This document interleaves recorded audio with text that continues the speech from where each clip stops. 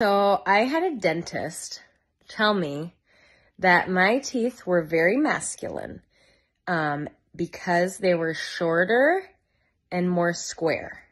That didn't make me feel too good. He said that feminine teeth are longer and more rounded, and he could do veneers on all my teeth. I said, well, I can't afford that, sir. My ballet instructor in high school, I went to 2 different studios because my mom thought I was destined to be a big dancer, told me that I was built a square and that I would never be a ballerina or a very good dancer. I was 17. Little does that dentist know that I'm married.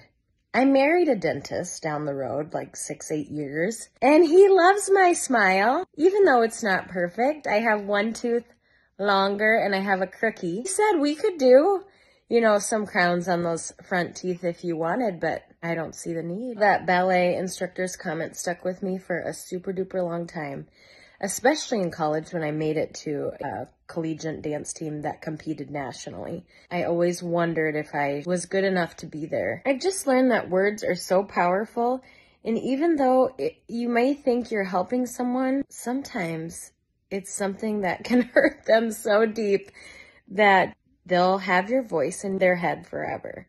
So words are important.